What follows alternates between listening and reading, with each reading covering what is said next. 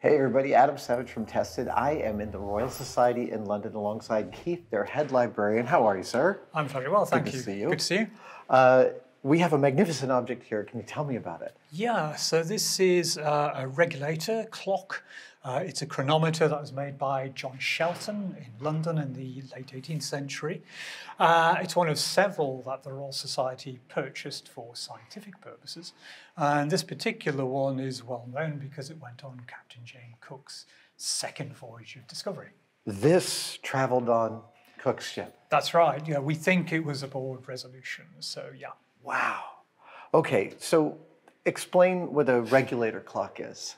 So it's a very accurate instrument. And originally what the Royal Society was interested in was the transit of Venus, these events where the Venus passes over the face of the sun. And if you take some very careful measurements, what you want to be doing is calculating one astronomical unit. And this is something that scientists were terribly interested in. And when you talk about precise measurements from two different places on Earth's surface? That's right, and 4 different places usually on the sun's surface. So they would look at when Venus just touched the face of the sun, and just as it was wholly in the sun, and then the same on the opposite side. So they had 4 measurements to work with, and they sent out as many observers as possible all over the world because, of course, you never know when it was going to be cloudy. So you wanted as many people out there making that observation as possible because it doesn't happen that often. And so each of those people has to carry with them a chronometer of So the highest possible accuracy. That's right. They carried telescopes to make the observations. They carried clocks so they could time the observations. And this is one of those instruments. By the time of the Resolution, of course, HMS Resolution, they were looking at different things. But yes, it's a transit instrument. I remember reading accounts of somebody who'd spent years getting to some remote part of South Asia only for it to be cloudy that day. That's right. There was a French guy who did that. He tried to make observations from the deck of a ship. That didn't work because he waited for the second transit. But legend has it that when he went back to Europe, he'd been declared dead. His wife had married someone else. And it was science was full on in those days. Now, this is a pendulum clock. It is, yeah. And you can see this better maybe if I just open up the case there. Let me just get rid of the label for a second. Oh. So how would this have dealt with the pitching of a ship over thousands of sea miles?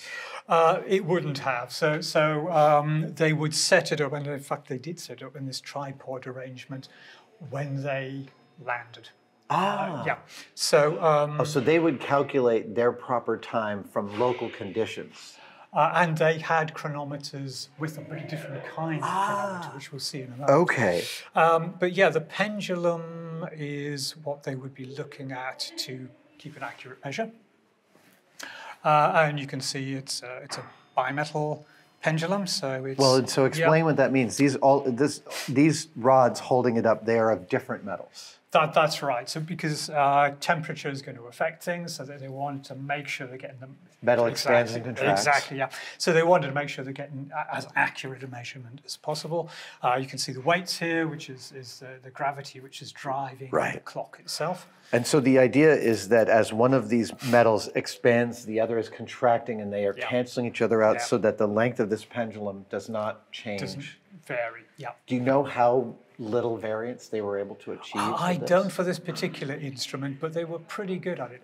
And one of the reasons they were interested in this sort of question is because they used pendulums to take measurements of Earth's gravity, 1G. So one of the reasons that they used this kind of clock wasn't for timekeeping at all, but it was to look at gravity measurements. And in fact, this instrument has had a long life after James Cook. So it was used for pendulum measurements, and you can see that because the front panel has been cut out. They've put some glass in there. And you might just be able to see a dot there where they were taking the measurement in the glass. So they use a small telescope to look at very, very minor variations in the pendulum swing. So there we have it. I can open the face of the clock as well. I would like to, is that bimetal, am I right that that's Harrison's invention? Or? Yeah, and it was taken over by a variety of other people as well. Right. Henry Cater was one of the pioneers in this area as well. So you can see the face of the clock a little bit better there. So it's very different from a conventional clock face, as we would expect with a minute hand and an hour hand.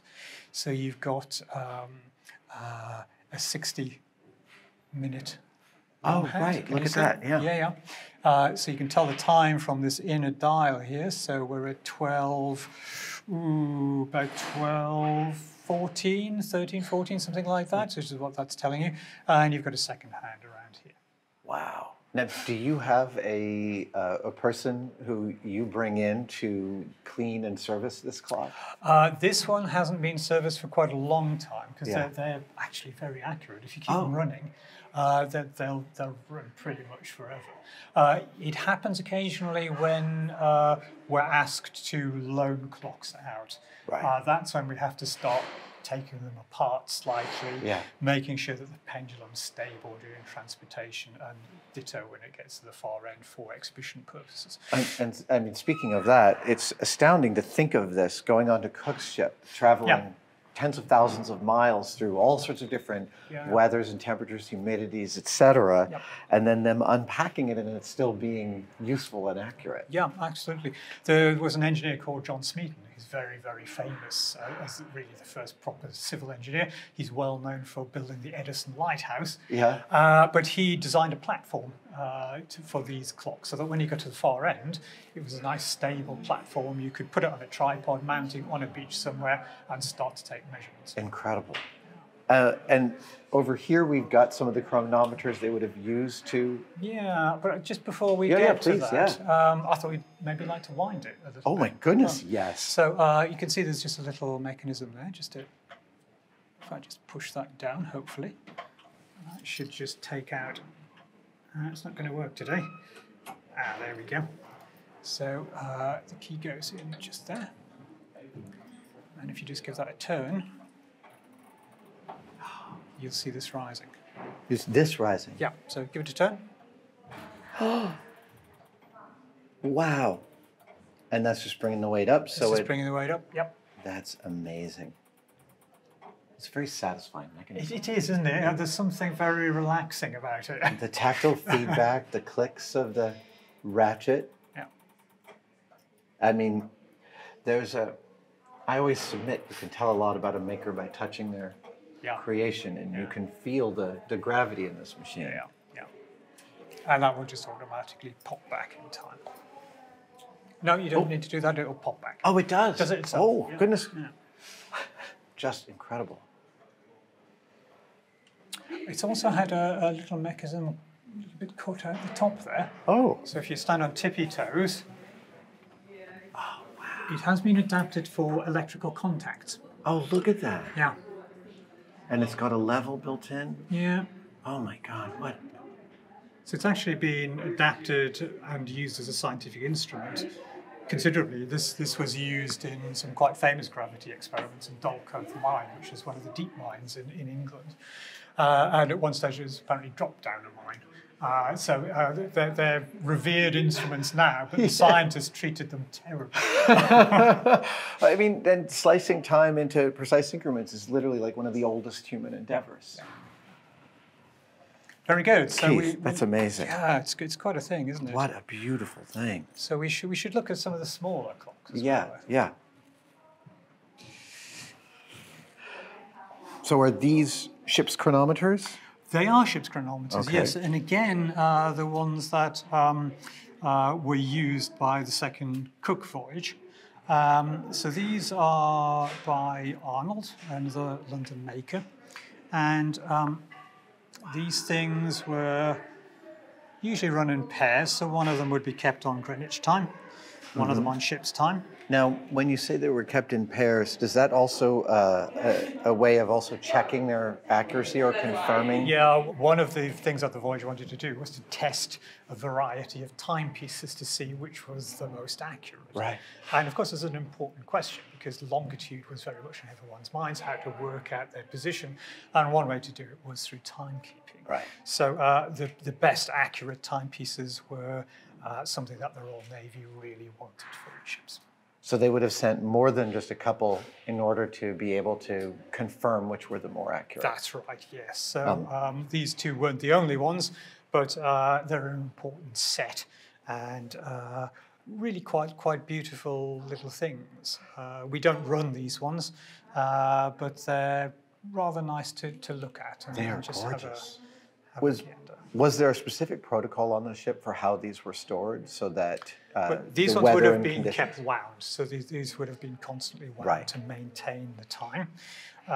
One of these was apparently dropped at some stage, and we know that because there is an account of it. But you can actually see the difference between them because the enameling is slightly different between the two clocks. So they're not quite a pair. And that means on one of them, the enameling has been repaired. It must have cracked when it was dropped. So they're not a perfectly matched set. That's exactly right, although they were made as that. Now, what you can do is take these things out. Oh, no way. And take a look at the mechanism behind it. And it's quite a beautiful thing. Oh my goodness. These haven't been restored at all, as far as we know. Really? And therefore they're in the condition that they would have been originally used in. Oh, look, it's a chain drive. Yeah. Now, oh, wow. Now, is that chain perhaps, is there bimetallic elements going on in here? Certainly, yeah. I mean, so there are different metals going on, and you can probably just see from the finish between the brass and the steel. Yeah. It looks in fantastic condition. It's not bad. It probably needs a light dusting, but apart from that, it's good to go. Do you know the reason the chain is wrapped around the mainspring barrel like that? What advantage that gives? I think it's a winding thing. I don't know what the advantage is, but you would wind from here, and you can probably see in the there's bottom a winding there. hole. That's right. So you just pull that little wooden panel out, and you've got access to the bottom of the clock, and that's how you wind. Got it.